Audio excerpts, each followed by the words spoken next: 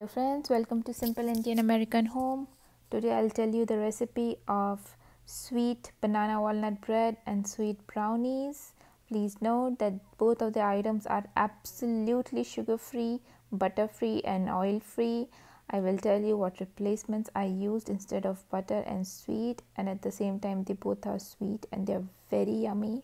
Both of the items are very healthy.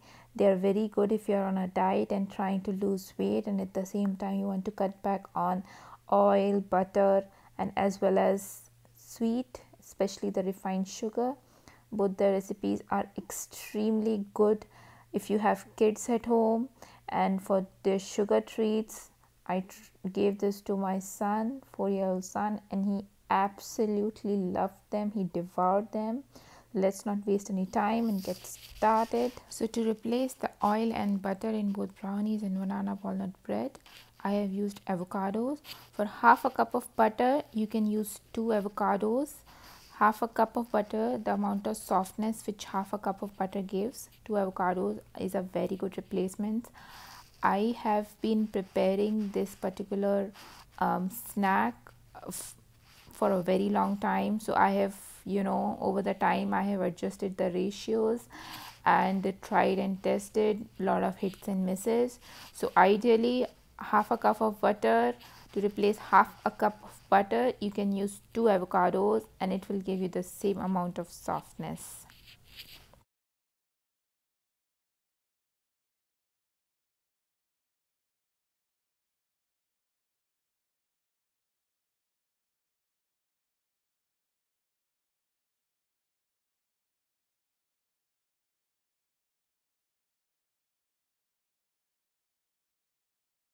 For sweetness, I'm adding raisins. I'm dry roasting them, after which I'll add them to the mix. I'll add them directly to the blender. So for 2 avocados, 1 banana, this is for the brownie mix, so I'm not adding banana in the brownie. So for avocados, I'm gonna grind some raisins with it. So I'm taking 1 fistful of raisins. Generally I add a raisin syrup, but my raisin syrup got over, therefore I'm grinding these raisins.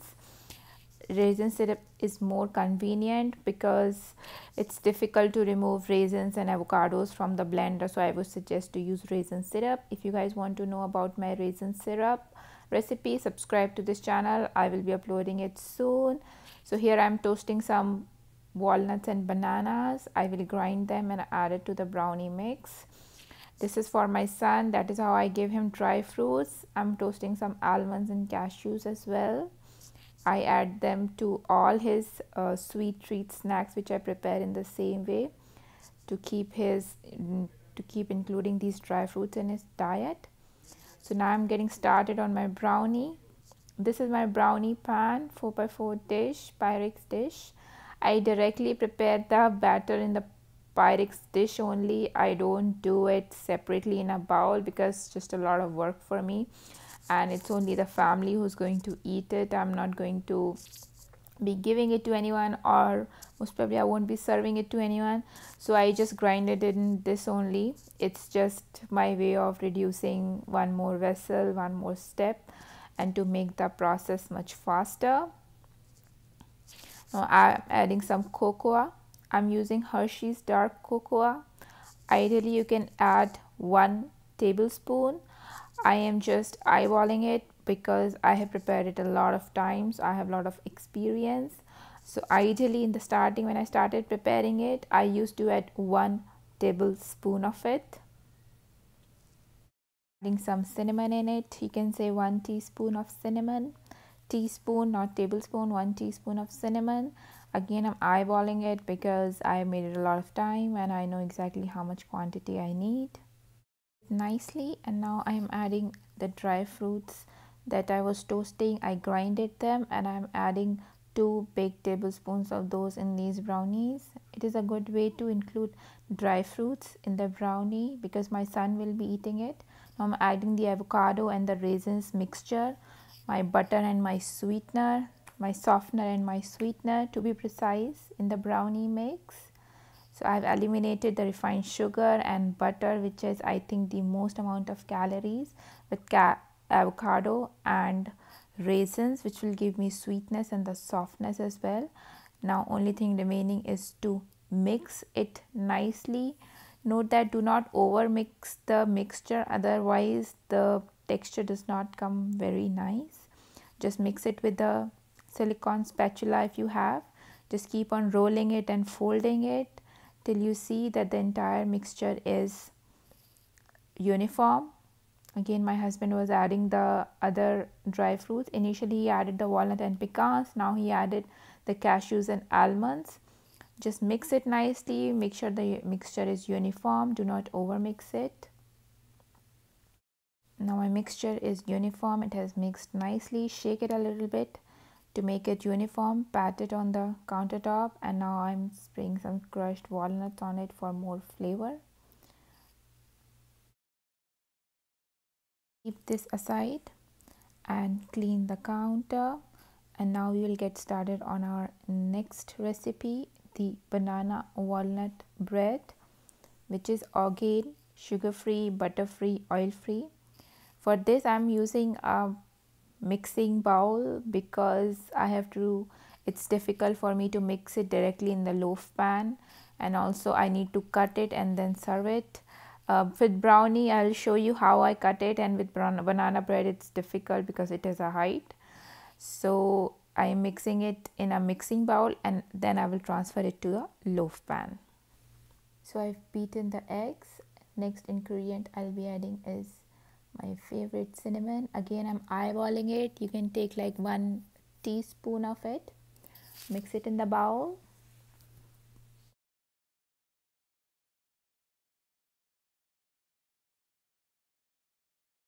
Now I again blended a fistful of raisins, and this is grinded raisins which I'm adding to the mix.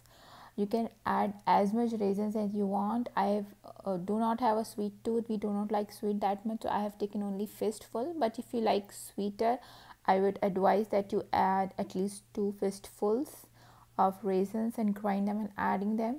So you can see how difficult it is to mix a grinded raisin, and I do not necessarily add water because I'm going to be storing it in fridge for around 1 week, and having water in it will start the decomposition and I want to store it for a long time.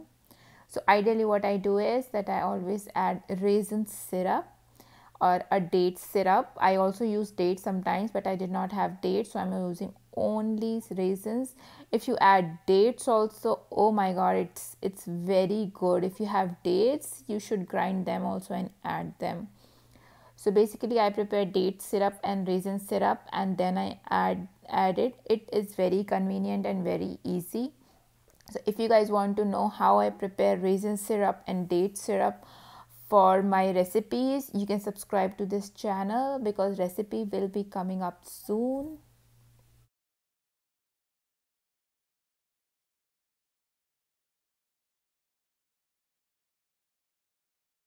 Time on the side I blended 2 avocados and 1 banana, which I'm adding it to the mix right now. You can just add them to the blender in the same mix where you grinded raisins, and you can just try to scoop out the last remaining raisin. That is why what I did, I just blended avocado and banana in the same container in which I grinded my raisins. So you can do it in the same, and I've added to the mix, and now I will be mixing it. Make sure that you do not over mix it, just circle it and fold it and you are good to go. So here I am adding 2 cups of oats flour, and I'll also be adding 1 cup of wheat flour. If you want, you can do 3 cups of wheat flour or 3 cups of oat flour, anything you want. But I generally mix oat flour and wheat flour because I'm also preparing for my son. I just try to include everything in one recipe so that he can eat it. I'm adding wheat flour now. Wheat flour, banana and raisins, it's a very very good combination. If you have not tried it, do try it. It tastes very good.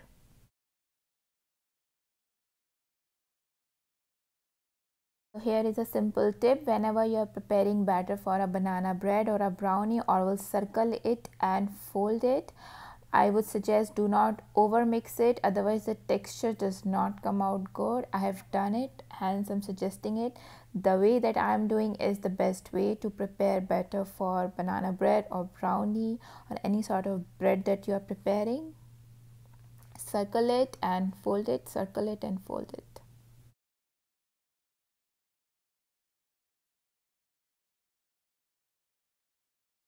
Now my batter is almost ready. I prepared the brownie batter as well and kept it aside. I'll be putting both of them in the oven together, and I'll be setting my oven at 350 and for 1 hour 10 minutes. I'll be doing it for 1 hour and 10 minutes, and let's see how it goes. So the oven beeped, both the items are ready. Let's see. The banana bread is nice and hard. That means it's cooked till inside. It did crack up a little bit at the top, but it's fine. Let's cut the brownies now. I always cut them in the pan itself. As I told you, I don't use a separate mixing bowl or anything, or I do not take it out of the pan. I just cut them right there after letting it rest for good 10 to 15 minutes, waiting for it to cool down, and I cut them. Same with the banana bread. Let it cool down first. Always let it cool down, let it rest for good 10, 15 or 30 minutes. Just make sure that the bread is cool down, it's not hot, and then that is the best time to cut and check how it came out. Let's see. Wow, it came out very good. Actually, it's nice and soft, and texture also came out really nice. This is how the brownies came. This is how I cut them and leave them in the pan. My son just opens the refrigerator and takes one out whenever he wants it. They really came out good. You can see how it's glistening on the top. So if you guys like these recipes, completely sugar free, oil free, butter free, and good recipes, both the recipes are very less in calories, and they are very good for the sweet cravings. So if you guys like this recipe, and if you guys want recipes for my date syrup and raisin syrup, which I use in my other recipes, now is a good time to hit the subscribe button. That will be all for today. Thank you for watching. Take care. Do not forget to hit the like button and hit the subscribe button if you want the recipe for date syrup and raisin syrup, and do stick around to watch my other videos.